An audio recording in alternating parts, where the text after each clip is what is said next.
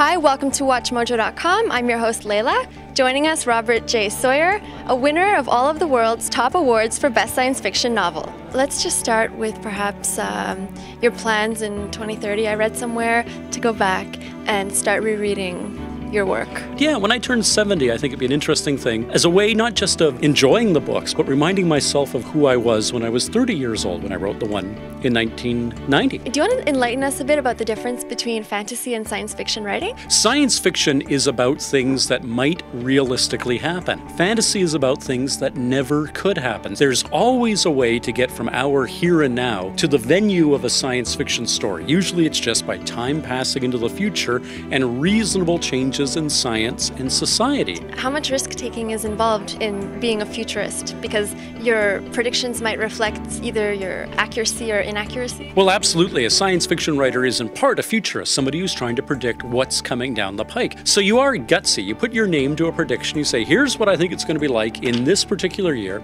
Sometimes you get it right. Sometimes you get it wrong. But sometimes when you get it wrong, it actually is a good thing.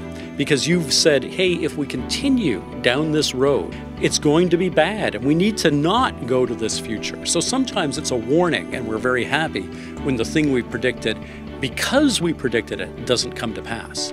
And how has your interest in quantum physics and quantum computing and human consciousness been important to your success? In late 70s, early 80s, we never once mentioned in psychology class the word consciousness. And so it was just a black box. Things happen in your head and we couldn't understand what they were. In the decades since, we've started to really learn what it is that causes us to be self-aware, and a lot of interesting speculative science suggests that there's a quantum mechanical part to human consciousness, which is a really mind-blowing idea, and I'm fascinated by that. So I've used it in a number of novels, a book about copying human consciousness the way we might rip a song off of a CD and transferring it into some artificial body. And I think we're going to be able to do that in the next couple of decades. You've won a lot of very prestigious awards. I have. So I'm curious as to what the challenges remain, perhaps within the publishing realm of science fiction. Sure.